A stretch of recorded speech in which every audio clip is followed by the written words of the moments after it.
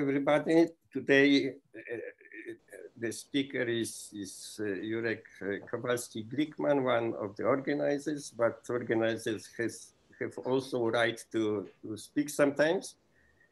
And the title is very, very mysterious, but we have promise of speaker that he will explain what is in the title. So yes, I will explain I will actually spend the whole seminar explaining what's in the title. This is based on the work that we are doing currently with Remigiusz Durka, and it actually does some bits of pieces of some work that we did, well, 10 years ago or something. But it's also based in a sense, well, okay, before I start telling you what it's based on, I will just need to confess that I'm in a very similar situation. Jacek was last week, a couple of weeks ago actually, with his seminar. I really was, when I booked this today for my seminar, I was really almost certain that I would finish my, writing the paper, and I would understand everything I needed to or I wanted to, but unfortunately, I didn't. So there is I still have many problems with what I'm going to say, and therefore I would really appreciate your posing questions, asking questions, even if I might not be able to, to answer them. Okay, so let me start with the literature, and there is, well, we try to contribute to the research program that Laurent Fredel with various collaborators actually started. I think almost 10 years ago. The first paper, which is relevant, there were some papers in which he was interested in the local subsystems and gravity and thermodynamics and stuff. I don't mention them here, but you can easily dig them up.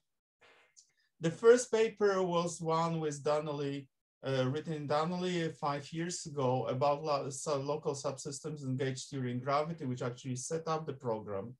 Then there was last year, there was a series of 3 papers written with Mark Giller and Daniele Pranzetti. Daniele Pranzetti was actually told us something about this paper and about this research project in the fall last year. And there was also this Loop Quantum Gravity International Seminar, more or less the same time by Mark Giller, about the series of these 3 papers. And you can actually, at least the one by Mark is actually available. So if you're interested, you can watch it. There is, in this series of, the most recent paper in this series of investigations is the one again with Donnelly and Laurent and some other collaborators, about which also belong. I will actually explain what this last paper is about when I came to the point in my talk. So that's the literature, and what I would like to do, I would like to spend some time just sharing with you some of my intuitions. So they are not really formalized, but I think that they're good guiding principle to what I'm going to do. Well, the first intuition is the Wheeler-DeWitt equation. And well, it's almost 60 years now since this equation was actually formalized or postulated by Wheeler and DeWitt.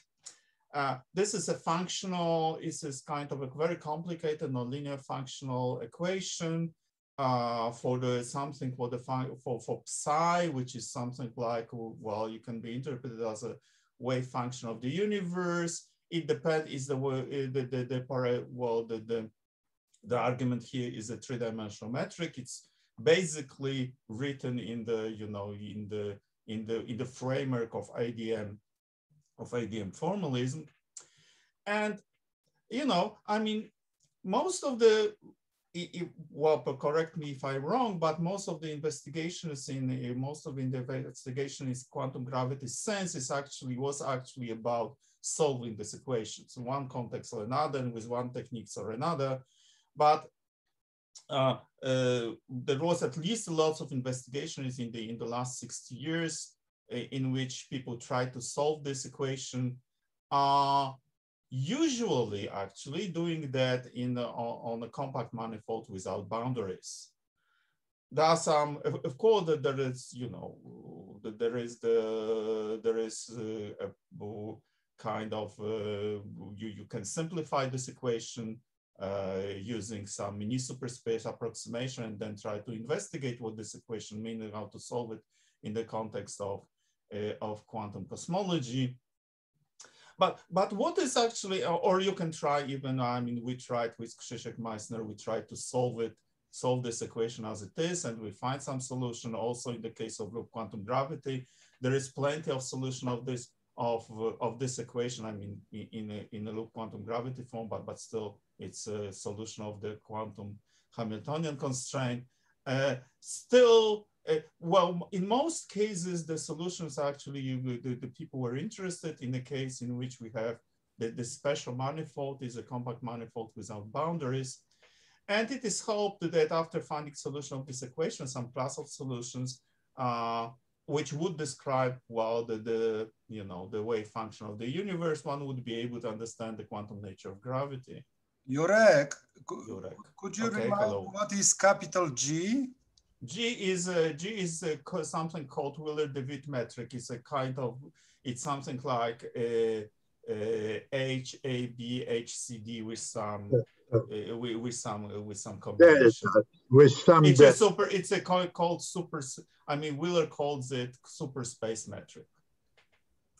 No to jest metryka po prostu. No. Ale na metrykach, tak? Metric on, yeah, this is a metric on a space of metrics, yes. And this is something like, so GABCD is something like HABHCD plus some additional, plus some 3 additional terms with, you know, with indices permuted. Okay. I'm sorry, but well, you know, it doesn't really, it's not really relevant for what I'm going to say later. So I'm sorry, I didn't make the kind of explicit expression for G, but think about it as a metric on a space of metrics on a 3-dimensional compact manifold. Okay. Right. So let me go to the next slide. Then. But then the problem is that the problem is how to extract information from such a wave function of the universe, physical information, right? If this psi describes the universe, you know, the compact universe like this, like surface of this sphere, then what is the meaning of this? Okay, how you can make any measurements, what we can actually learn about it, and then. You know, then people started thinking about that this wave function may contain some relational information about the system. So that means so it contains information about the relation between some subsystems of the whole system. But then the picture is, so basically the picture is that I have the wave function of the universe. From this universe, in this universe, I defined some subsystem, which I call the observer, right? Our civilization, you know, with some instrument looking at the rest of the universe. And then, well, you know, the relational information between the observer and the rest of the universe actually are related to the real observation that we are making. Can I make a comment? Sure, you can make, but let me finish the sentence and then you make a comment, all right? But then if you think a little bit about it, then you realize that the situation that you really have here is that you have 2 systems with the boundary between them, and the observer observing the rest of the universe uses kind of a boundary degrees of freedom. So degrees of freedoms he can observe on the boundary between these two systems to extract information about the rest of the universe. Yes, Jurek, please. Yes. So when we consider states of some in quantum mechanics, then they are represented by functions. But we know that depending on what measure we use, whether the measure is just the Lebesgue integral dx, or if there is some Gaussian measure, then the shape of this function completely changes. So in fact, I would say that function solution to this equation contains zero information, because what we need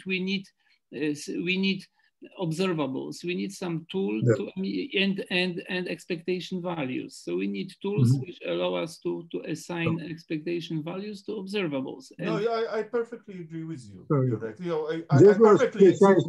This was precisely my remark, which I wanted to make, that without knowing how the Hilbert space looks like, the information contained in merely the function does not contain any physically valuable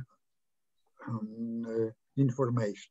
That's of course perfectly right, and I perfectly agree with you. But this comment and this intuition is on the lower, is kind of the lower level. I mean, than that. In order to make any information in the closed universe, you need to separate within if this closed universe is everything there is. So you cannot look at it from outside. You need to separate this universe into observer and of the observed. And there is no way. I mean, this is just a basic physical intuition. What you must do, because otherwise you cannot really extract any information. And of course, I agree with you. I agree. But why the universe must be in this case? Why the universe must be closed? In any case, yeah, that's of course right. But if the universe is not closed, then we have a situation in which at least you have some kind of a boundary at infinity. Yes.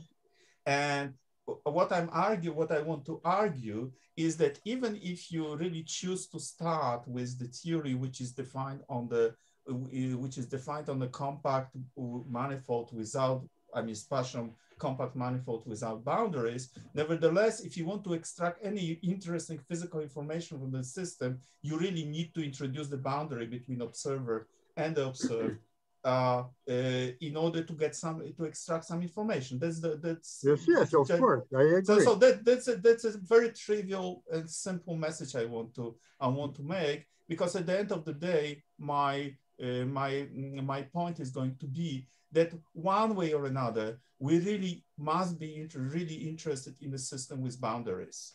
Yes, of course. Jerzy, excuse me. Yes. Do you need these two, let's say, subsystems being not coupled? Well, they must be coupled, of course. They must be coupled. If the systems are not coupled, then there is no information that we can extract. Then we can extract from the other part of the universe. If you have constraint, this constraint can couple somehow, in a sense, these two systems. Oh yeah, of course, that's right. The problem is how actually to do that. One way or another, you really need to. Okay, so let me go ahead. This is just an intuition, so I don't want to spend too much time on discussing this, because there are some more intuitions, and I will just give you the final picture.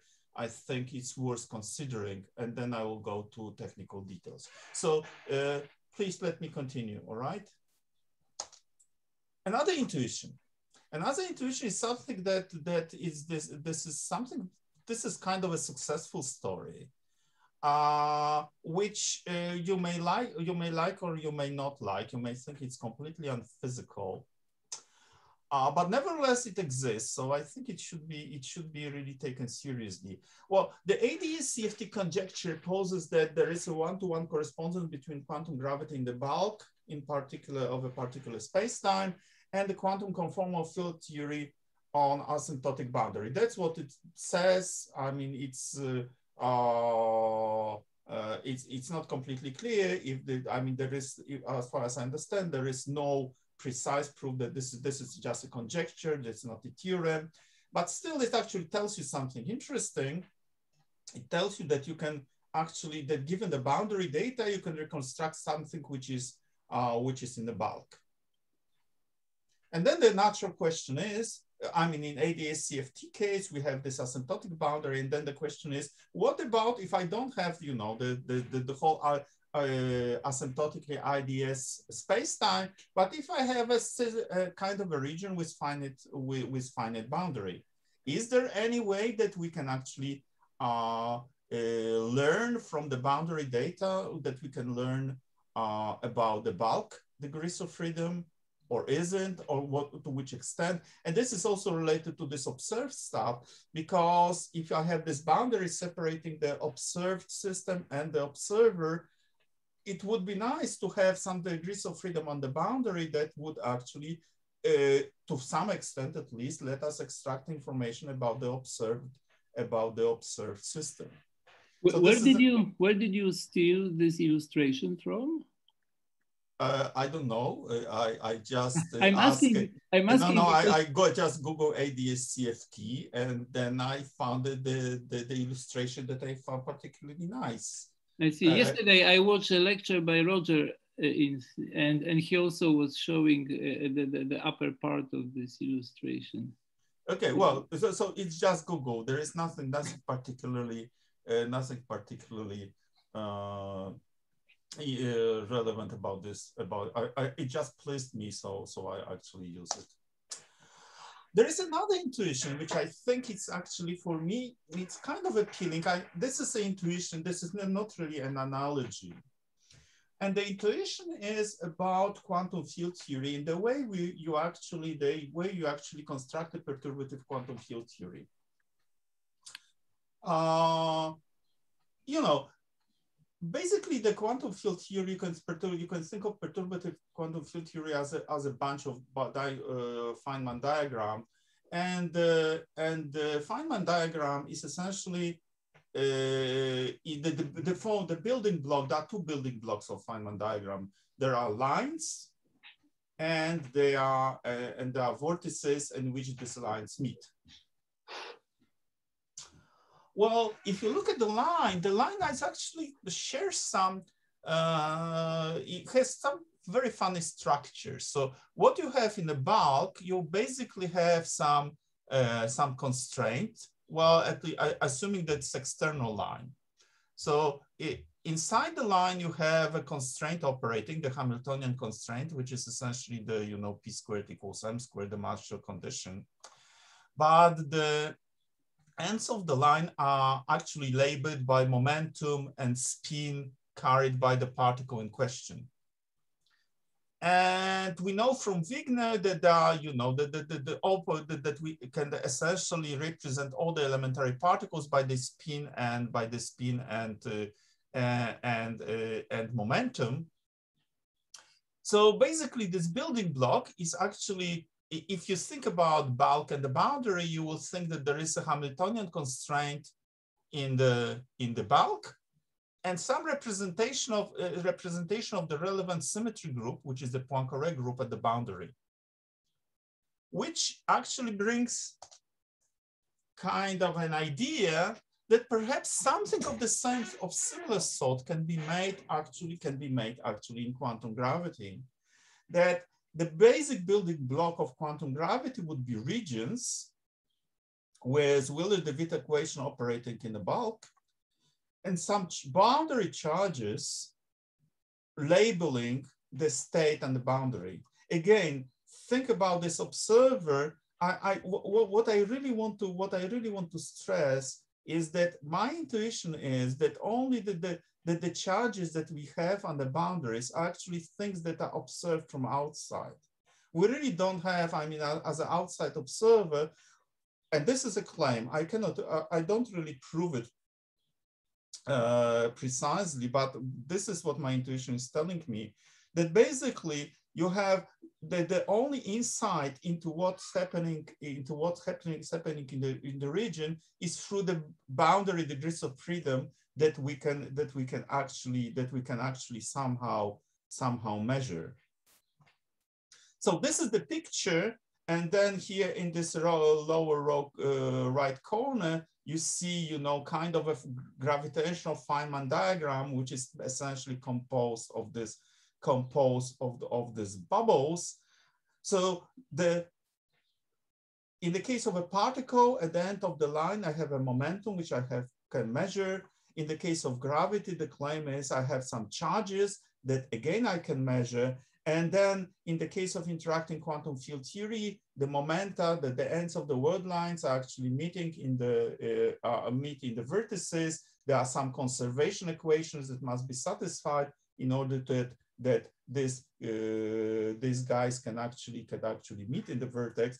And my intention is that perhaps something similar can be actually thought of in the case of quantum gravity, that first of all, these charges serve us as the physical quantities that can be measured, and also that we can glue these bubbles in the regions into larger regions just by using some kind of well, let's say conservation equations.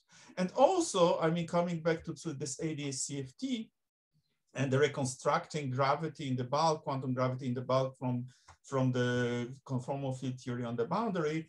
Well, there is something, and there are some new papers by Friedel and the other guys, including Daniele Pranzetti and Simone Speciale, in which they actually put forward this kind of that they try to argue in well, I will not talk about it here, but that they try to argue that indeed there's bulk equations of motion and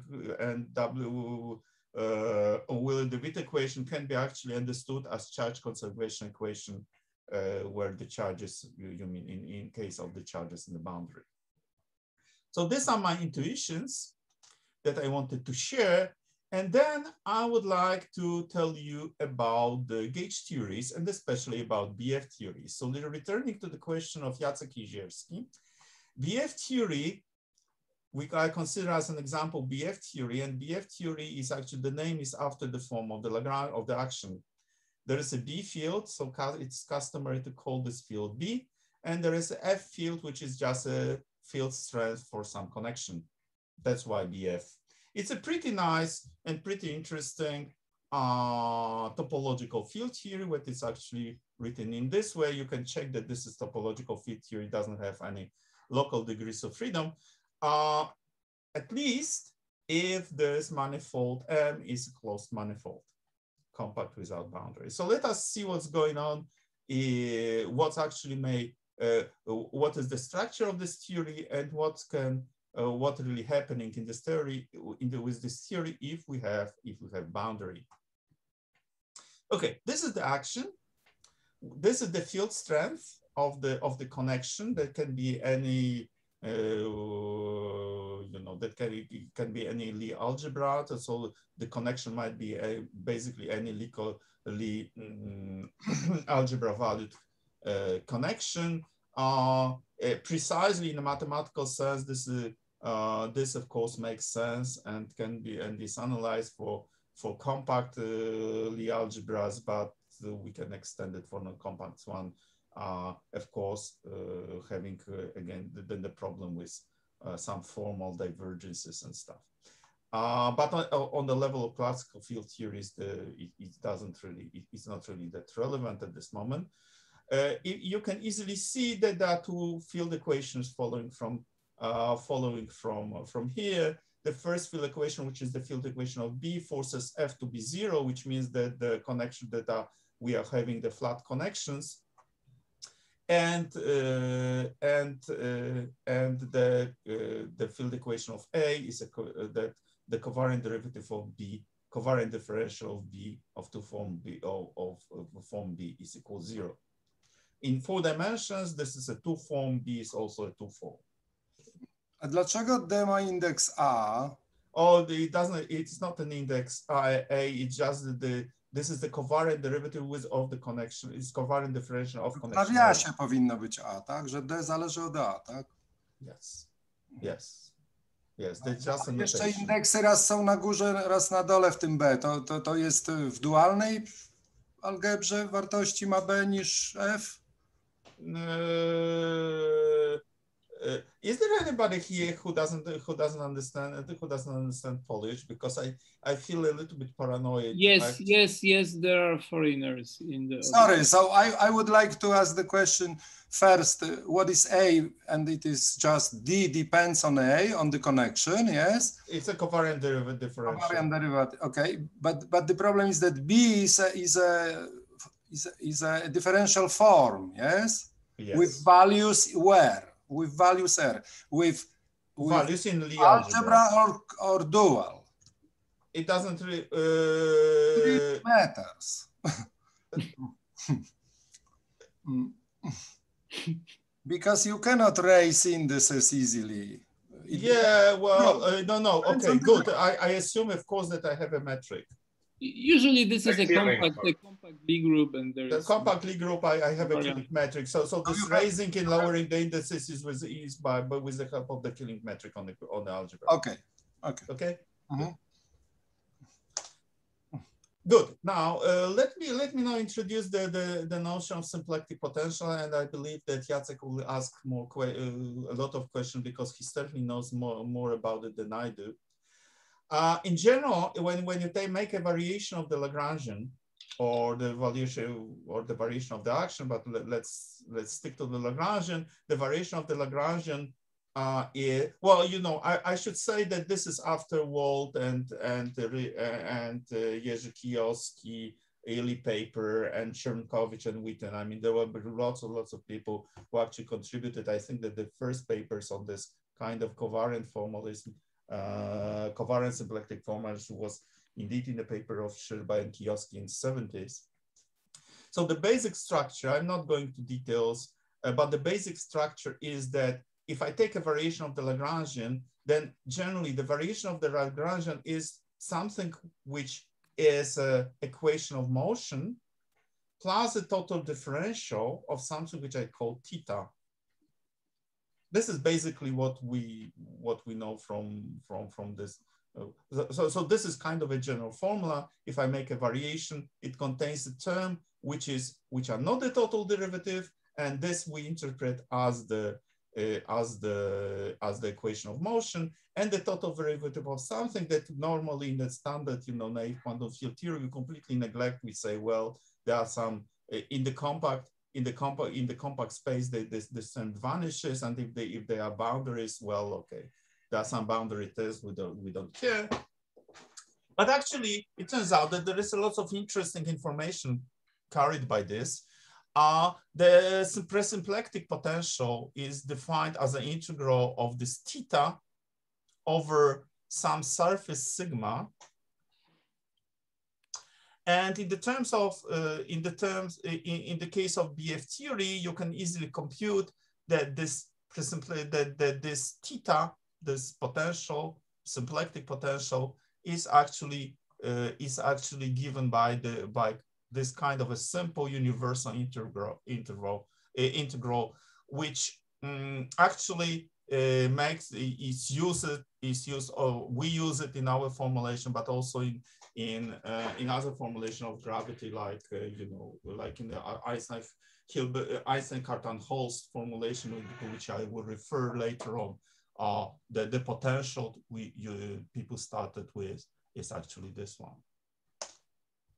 Okay, so now let us try to see what's happening if I make a gauge transformation. The gauge transformation of connection is this one.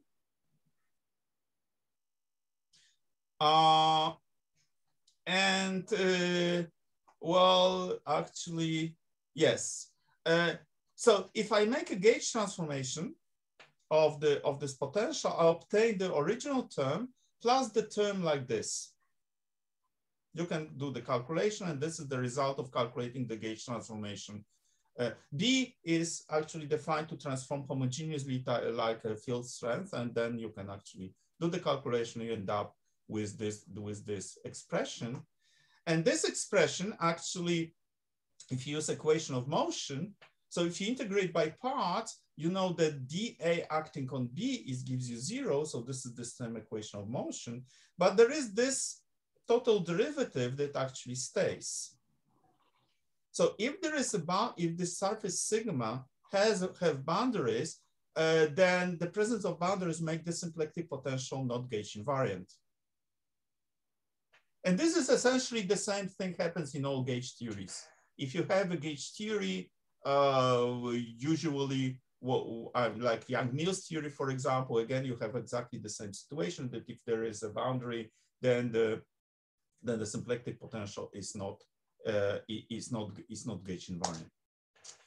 And now this is not something that we like, because that means, well, the symplectic potential essentially is essentially telling you what is the symplectic structure of the theory, what are the Poisson brackets and stuff, which means that that we don't really want the Poisson bracket of the Yang-Mills theory to be gauge not invariant. And there are several ways you can several ways out of it. Well, the one way, which is just to kill the unwanted terms, in the sense that you just impose special boundary condition. For example, if I go back, for example, if I assume that field B on the boundary is 0, then of course this boundary term vanishes.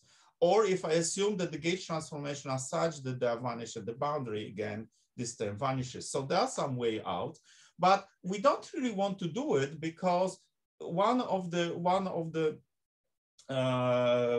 goals of this exercise, which I am going to show you later, is that I want the gauge this boundary to be completely arbitrarily chosen.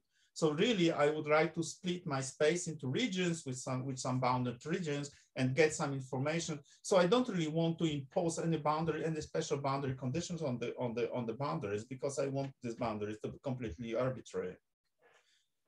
Another thing to do is actually to add some fields on the boundary, so as to restore the gauge symmetries. And these fields on the boundary are called generally edge terms. They appeared first in the solid state physics, but then they were actually introduced in the case of the field theory. I will not discuss the edge states here. I believe that, I'm sorry.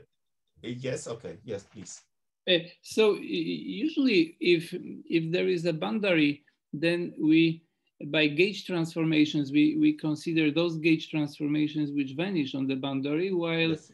While whatever happens on boundary becomes a symmetry rather than gauge transformation. That's exactly right, and that's I will turn to this point.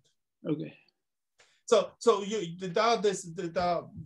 may choose some additional some fields on the boundary so as to make the transform and the gauge transformation in particular way, so as to remove this so you kind of extend the phase space of the system, adding some degrees of freedom on the boundaries on the boundary, and then to do it in such a way so as to make the symplectic potential to be gauge invariant, even in the case of the boundary, as I showed here. Okay, let me continue. Well, okay, so let me now give you a little bit. Again, this is already something that Jurek mentioned, and this is kind of a difficult subject and tricky and subtle. Okay, so gauge invariant actually reflects redundancies in our description of physical system. This is kind of the way we think about gauge symmetries. They are just redundancies. The charges correspond to gauge invariances vanish, and they cannot be used to label states in quantum field theory. So for example, you have in quantum gravity, right? You have in the bulk, you have the Hamiltonian constraints, which is kind of a charge of the associated with the diffeomorphism invariance. It is forced to be 0. So you cannot really label any state with this. right? The Hamiltonian constraint is all on the wave function, whichever the theory using. Actually, it annihilates the wave function. So it actually carries, from the point of view of information, you may say that this information it doesn't really give you a lot of information. On the other hand, we have physical symmetries like Poincaré symmetry in quantum field theory. And the symmetries, physical symmetries, do not have vanishing charges. Usually the charges associated with physical symmetries form some non-trivial algebra, and we use the representation theory of these algebras as a principle to organize our Hilbert space. That's exactly what's happening in quantum field theory, right? We organize our Hilbert space by using representation theory of Poincaré group. Now, the point is that in the presence of boundaries, the gauge invariance in the bulk becomes a physical symmetry on the boundary. So it's the gauge symmetry is strictly speaking broken, but there are some charges, some conserved charges that actually are non-trivial on the boundaries. They form a non-trivial algebra. And my believing is, although again, my intuition is that although again, I cannot really prove it, that these charges are essentially carry for you the information that you can get about the system or labeling the state. So in fact, these charges are the object that can be physically measured. The value can be physically measured. So for example, if you think about about the ADM, so let me give you a gravitational example. If I have a boundary at infinity, we have, according to Teitelbaum and Regge, we have some charges at infinity, or like mass and angular momentum, and they are relevant because we believe that these charges can be actually physically measured. I mean, if I thinking about the black hole in the Andromeda galaxy, then there is a way that I can actually say, well, the mass of this black hole is, I don't know, 5 solar masses, which is exactly an example of a measurement associated with asymptotic charge. So I believe that these charges, that these gauge symmetries that become physical symmetry in the boundary, they have charges associated with them, which actually correspond to things that can be physically measured and can be used. Again, I return to this picture of observed and observer, can be used to characterize the system we want to observe. Okay, so now let me actually turn to the technical part of this. This was kind of an introduction. So let me go to the technical part of the theory. I believe I have about 20 minutes to go, right? Jacek, is that 20 minutes that I have? Who knows how much? Yeah, even more if you want. Even more if I want. Okay, so I will not speed up too much and tell. Okay, so the action is, it contains 3 terms. This is the action that I am kind of obsessed with for for many years. This I always find it. I find it extremely elegant form of the gravitational action. It contains 3 pieces, as I said. The most relevant one, there are two relevant ones, and one which is perhaps less relevant but still there. The first piece is just the standard BF piece. There is F, which is a curvature. There is a curvature that the connection which I'm having here is the connection of the SO32 or SO41 group, or SO32, SO41 algebra, anti-de Sitter and de Sitter algebra. We're raising and lowering the indices with the metric eta ij, which is the 5-dimensional metric. So this is the first term. The second term, which is sometimes is called the cosmological term, but this is misleading in this context.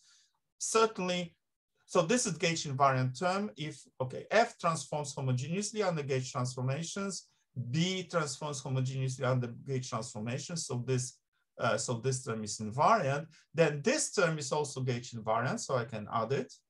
With some parameter beta, it happens that this beta is really related to immediacy parameter. So this term could be called a Barbero-immediacy term. And there is an important term. I mean, if the theory contains just these two terms, you check that this would be a topological theory with no dynamical degrees of freedom. But actually, the trick is to add the third term, which breaks, in a sense, breaks the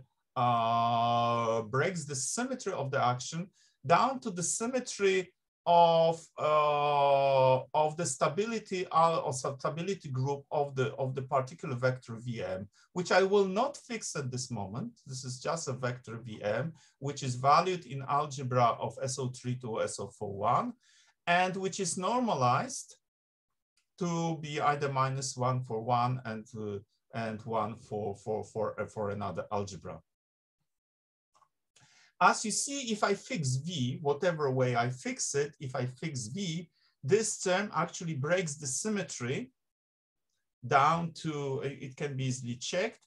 It really breaks the symmetry down to the stability group or stability subgroup of this vector Vm. So fixing V, it actually gives you, in both cases, fixing V in this way gives you, in both cases, the symmetry algebra, so gauge symmetry algebra of this whole Lagrangian to be just a Lorentz group or the Lorentz algebra. That's the construction of the theory. Then I can decompose the connection into connection that I called Lorentz connection, which is kind of orthogonal to V. And this kind of a combination, in which case this E is actually turns out to be nothing but the tetrad. Let me now stop for a moment just to compare this construction with the standard Einstein-Cartan-Holst theory given in the described in the kind of very similar formalism. The Einstein-Cartan-Holst Lagrangian is essentially can be expressed also in this form B, which R is the curvature of connection of the Lorentz connection omega, where B is actually related to a tetrad by something that is called commonly the simplicity constraint. Jurek, you want to ask something? You are missing the host term in this host action. No. The host term comes exactly from. Oh, okay, because the host term is here in gamma. Okay, good. Sorry. So there is a host term there. Yeah. So the host term exactly in gamma. Yes. And if you compare it with this BF action, which I called Friedel-Smolin-Starodubtsev, although no, so it's alphabetical, but it should be really Smolin-Starodubtsev's Friedel in the order of appearance.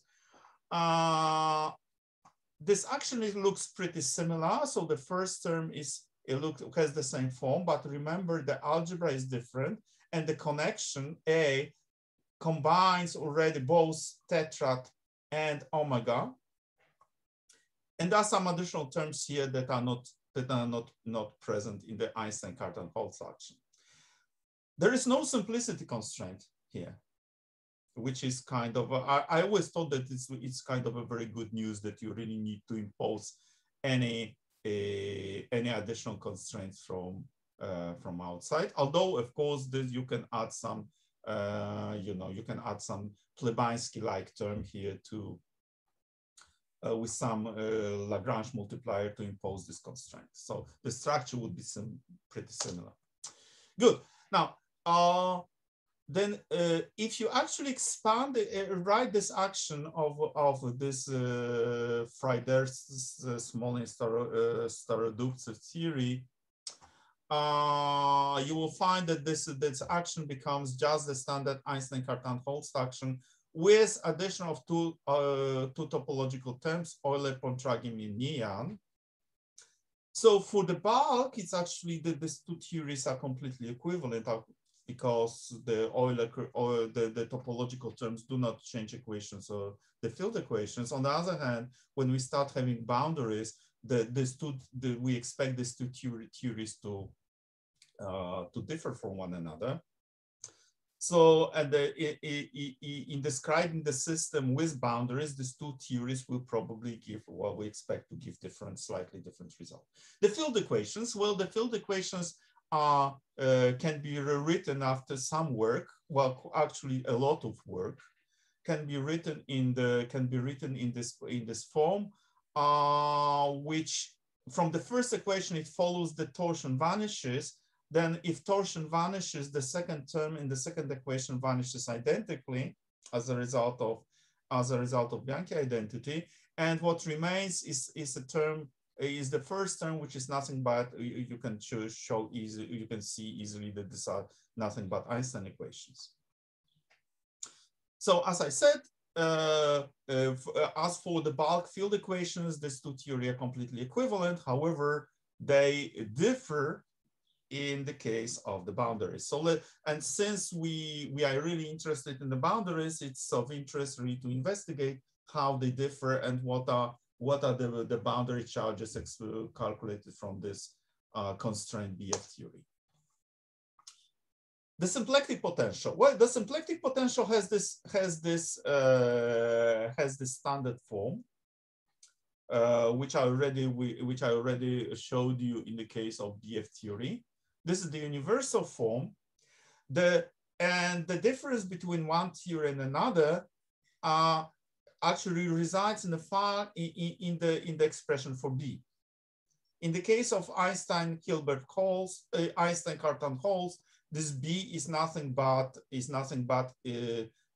this E wedge. This simplicity can be actually is given by simplicity constraints. In our case, actually, this B is given from field equations, and we find that this is actually, it has this pretty simple form. So B is proportional to F, to something which I call the Lorentzian part of the curvature, and another part is the part of the curvature which is actually proportional to torsion, so it's vanishing. So for the rest of what I'm going to say, we can just think that B in this expression is nothing but the Lorentzian part of the curvature, which is actually expressed here. Okay. Now the symmetries of the action. Well, we would like to see what are the charges. So let me first start with the gauge symmetry of the action. This action has two kinds of gauge symmetries. The first one are the local anti-de Sitter symmetry, which acts on the field and the background.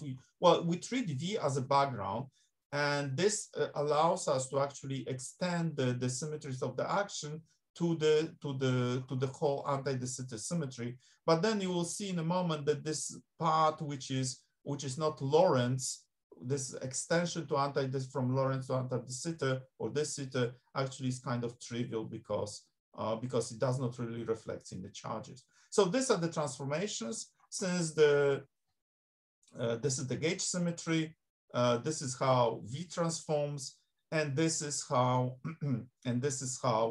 B transforms. As I told you, B transforms homogeneously.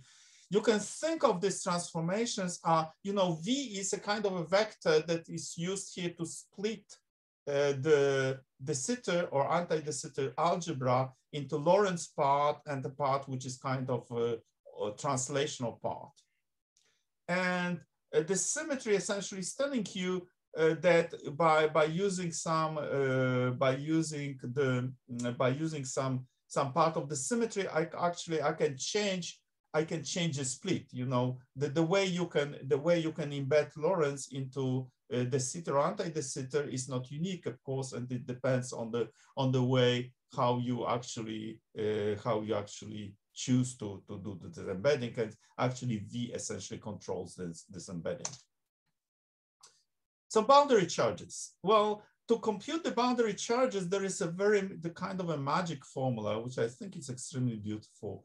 You start with a symplectic structure, And then you replace one of the, well, roughly speaking, if you have a symmetry, which is a kind of a transformation delta star, star labels the asymmetry that you're interested in, then essentially the charge is defined in a way that delta of the charge is this construction in the field space of this variations in the, on this variation in this field of the symmetry with omega. This is a beautiful formula and really kind of magical, and it actually makes it very easy to compute the charges. And then for Lorentz symmetry or ADS symmetry, we find that the charge has the following structure. And then you calculate it, you integrate by part, and you actually find that there is a bulk piece, which is proportional to the covariant derivative of B, which vanishes by field equation, so it's irrelevant. And there is a boundary S piece, and I will call, and now I should explain the title. Basically, the structure is that I have a surface sigma. Think of it as a surface of constant time, which is my region, which is bounded. So think about it as a kind of a ball, bounded by the kind of a sphere, this bubble. And this bubble, which I denote here as, I will, in the what follows, I will call the corner. So this is for the, just to explain the terminology. And we learned, so what we learned, that if I actually try to find a charge, which is associated with this ADS symmetry of the system that I'm having here of my gravity theory, the only contribution to the charge is actually contribution coming from the corner. You can simplify it even further, and you find that, so if you split this transformation, which is ADS transformation, SO32 or SO41 transformation, into Lorentz part labeled by lambda, and some kind of translational part labeled by zeta with this additional conditions, then you find that the charge associated with zeta with the translational part is actually 0. As a result of some identities that you can put, this is basically the consequence of Bianchi identity. What does it mean? That means that this part of the gauge symmetry, this translational part of the gauge symmetry, is actually gauge symmetry even in the presence of boundary. It's just trivially gauge, which means that without losing any physical information, we can actually gauge fix this part of the symmetry, and I gauge fix it in the following way. So I fix just the vector, so it's a unit vector with one pointing in one direction and some orthogonal direction, and which is 0 in orthogonal directions. Then this indices I are just indices in Lorentz. You can check that there are indices in the Lorentz subalgebra of the original gauge algebra, and this simplifies a lot the expressions that I'm going to use. In fact, we find that the difference now between the Einstein-Coase theory and our approach is, in using the gauge, is that in our case, B is actually proportional to this kind of a curvature, including cosmological constant, called the de Sitter curvature, with this proportional, with this kind of a term. And in the case of Einstein-Cartan-Hilbert theory, Einstein-Cartan-Holtz theory, B is expressed as just a wedge product of two tetrads. Well, since I don't have much time, let me actually just go to more technicalities. We can compute the symplectic potential, which has the following form. It contains originally it contains a bulk piece on sigma, and it contains some some corner piece, which is given in this way. However, it can be even simplified, or it can be worked out, because we can actually see that one piece that is in the bulk is essentially by using the torsion condition, the fact the torsion vanish is actually related to the total differential. So at the end of the day, we have this form of the bulk symplectic potential and kind of a pretty complicated symplectic potential in the boundary at the corner, which looks like this. And this is kind of a the first thing that makes this theory different than the one which is based on Einstein-Cartan-Holst. The structure of the symplectic potential and the corner is different than in the case of Einstein-Cartan-Holst. The charges, well, the charges have a very kind of a pretty nice form. So this is the charges associated with Lorentz symmetry. They are just proportional to the curvature. This kind of a generalized curvature in the presence of cosmological constant multiplied by this factor, and this is the parameter of Lorentz transformation. And the additional charges of diffeomorphism. For the charges of diffeomorphism, actually there is a bulk term, but you can easily see that which is kind of a simple, but you see that this bulk term actually vanishes if you consider diffeomorphisms which are tangential to this surface sigma. And then the only remaining part of the diffeomorphism charges is again the diffeomorphism charge associated with a corner, which has kind of a form which is pretty similar. If you look here, and here you see that if you replace psi contracted with omega with lambda, the form of the charges, the form of the charge will be completely identical. And actually it bothers me a little bit because I'm not really sure if you really need to, if these two symmetries are indeed, if the charges of these two symmetries are indeed independent of one another. Okay, this is how it is in the Einstein-Cartan theory. There is a kind of a puzzling difference between the two, and I think it should be understood. The algebra of charges is actually pretty easy to compute because this algebra of Lorentz symmetries and the diffeomorphism. So the full algebra. So the full algebra essentially has this structure. It is kind of a semi-direct, semi-direct sum of these two algebras, but I didn't have a symbol to put this, or semi-direct product of the groups. I didn't have a symbol to put it here. So this kind of a so this is strictly speaking not precise, but this is the standard algebra that this charges satisfy. And then it brings me to the summary of my talk, and I speed up a little bit, but I hope that you don't mind too much. So the basic message I want to make here to stress this point that I wanted to stress is that constraint BF theory leads to the same bulk equation as the Einstein-Cartan-Holst formalism, but the boundary behavior of these two theories is different. This is something to be investigated, to what extent it's different, because the algebra of charges is exactly the same. The question is, are this difference relevant or not? What's important is that the symplectic potential contains a corner contribution which is not present in Albert-Cartan-Holst, and this is something that I still don't understand. That we will investigate.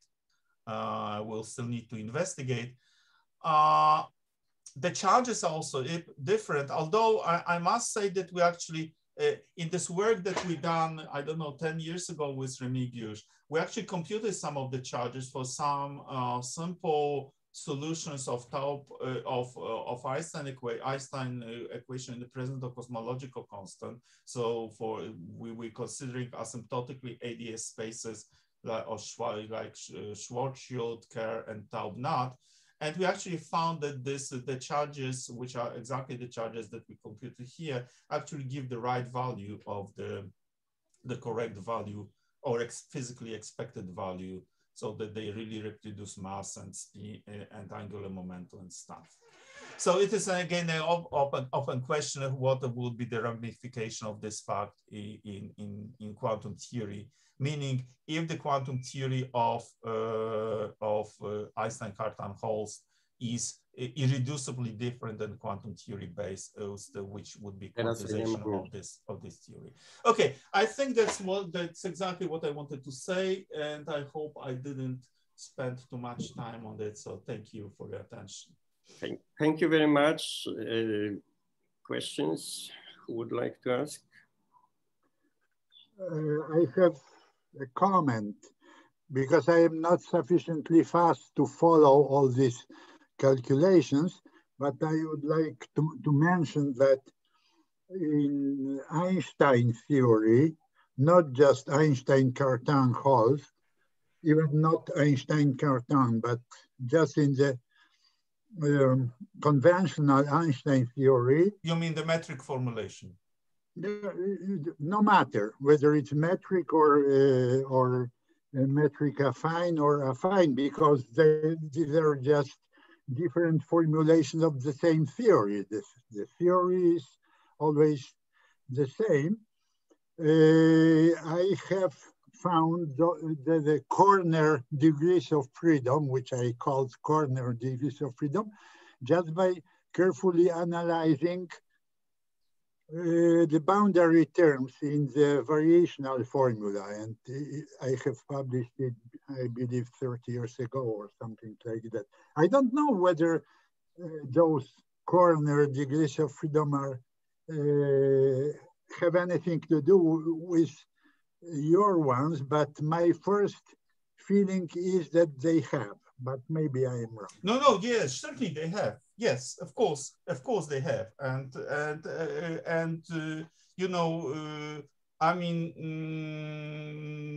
I think that this whole program, I know it from Lorentz, and actually he also told you. I remember that we've been chatting with you on this one of this Potter conference. So I believe that this whole program really started from him reading your papers.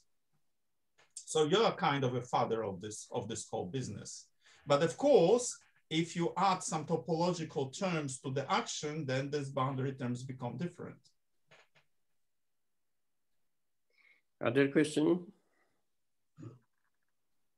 Yeah, I have a question. So I understand that lambda can have an arbitrary sign here, right? Yes. Okay, so I think that in the asymptotically de Sitter spacetimes, you usually find that those charges that you define as in such a way that their variation is given by a symplectic formula, they are not integrable.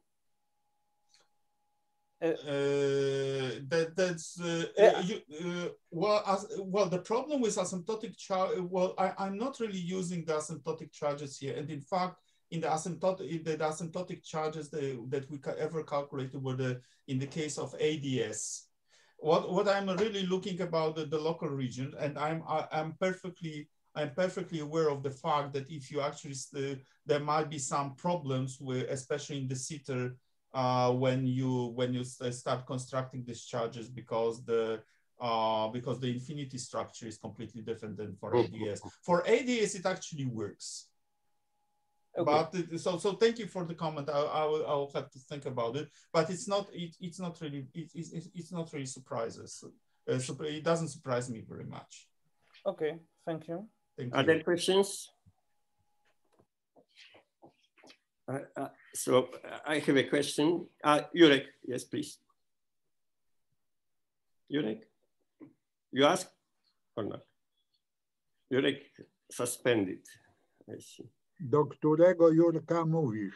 Lewandowski, because Lewandowski showed up, but he's kind of frozen, so I don't know. Yes. So, no, I'm back.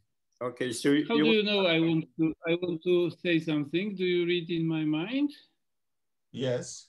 We do. Oh, okay. We don't find. Well, I just wanted to make a technical comment that this formula which you gave, which you say is magic formula for Hamiltonians obtained from contraction of symplectic form with symmetry, it is valid if we have a full Cauchy surface. On the other hand, if you introduce some boundaries, then in fact this formula doesn't work anymore. So this right hand side doesn't define a closed variation of some Hamiltonian, and then you have to add some correction term from the boundary. Oh, that's a very good comment. Probably it's part of your program, but maybe viewed in a different way. I guess it might be so, but I would love to discuss it further with you. Of course, for the charges that we have computed, we actually check it explicitly that that this form gives you the total variation. So in this case.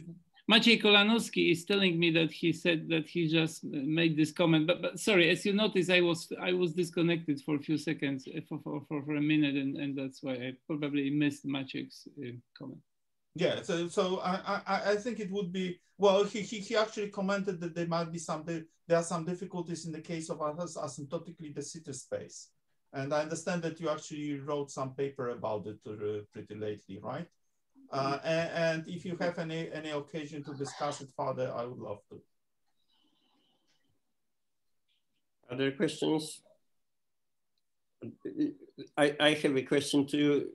First, very naive question. Are these bulk equations equivalent to the Einstein equation? Yeah, they are exactly Einstein's equation, yes. Okay, so I'm happy. Because second question, if you use this vector V in the Sitter algebra, perhaps, and you break symmetry in this way, why don't you add a dynamical term with this field V, like a Higgs model for? That's yeah. Well, yes, you can do it. There is a paper, yes, there is an old paper of Smolin and Starodubtsev in which they investigated it. Yeah, so you just wanted to make it dynamically like a kind of spontaneous symmetry breaking, right? So it actually breaks to some. Well, yes. Well, my criticism. So it was done, of course. Yes, I mean there is this paper. You can dig it up. The paper by Smolin and Starodubtsev. I think it's 2004 or 2005.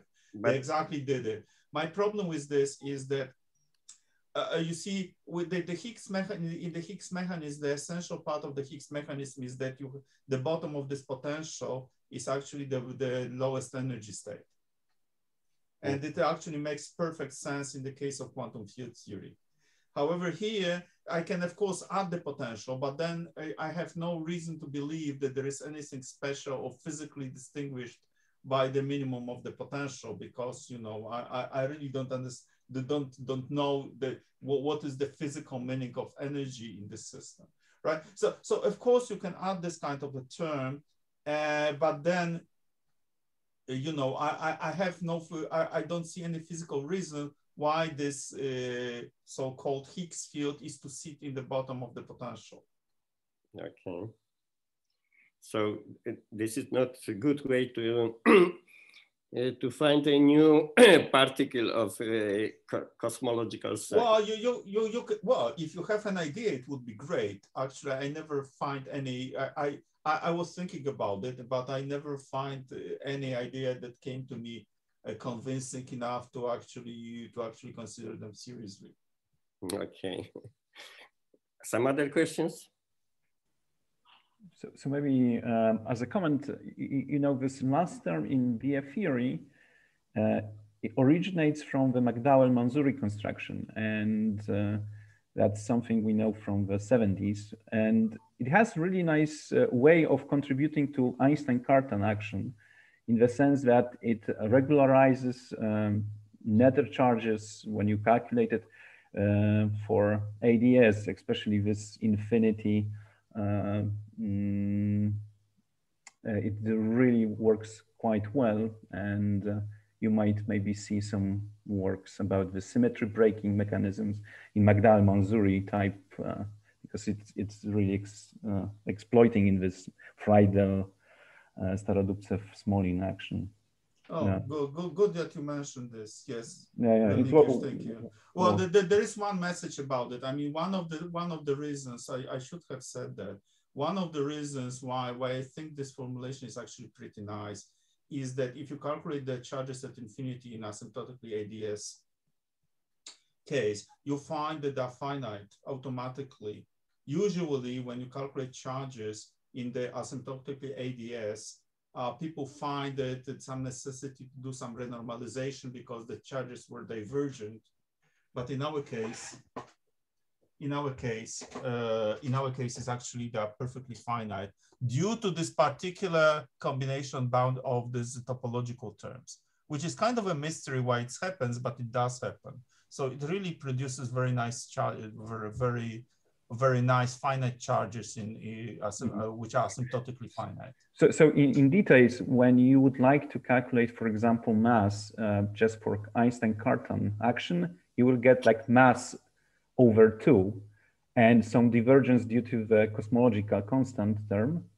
And basically this Euler term, which is just like curvature, and epsilon, it provides you with missing, because it plays the role of boundary term, this mass over 2 and minus this divergence you had over there. And we found that, for example, in Holst situation is the same for Pontryagin, doing the same thing, but it's not visible for plenty of solutions that we found. For example, the Staub-Natt case is the the only case you can actually see contribution. And for example, I found that you get this dual mass out of that. And surprisingly, it's not so simple in the way, like here, mass over this dual mass over 2, but it's with cosmological constant, actually, it's not equal contribution, but altogether it gives you really nice value of this dual charge, dual mass in the Staub-Natt. So that's also worth to see. So at least we could see that, for example, our definition of charges give us really good answers, let's say, for the standard cases for Einstein-Cartan, but this Natt solution actually just shows this Holst and Pontryagin contribution actually non-zero. And that's also kind of nice, and but still it's very hard to understand this meaning, the interpretation of charges, because, for example, we notice something which reminds like angular momenta, because basically we're getting like a mass times this dual mass, and then it looks just like mass times Kerr parameter. So it's also worth to know this strange behavior, but it's not really due to our construction, it's due to the construction of action, which gives us. Some other questions or comments? Okay, if not, thank you very much again. It was very interesting. Also, discussion was interesting. So I thank everybody, but if you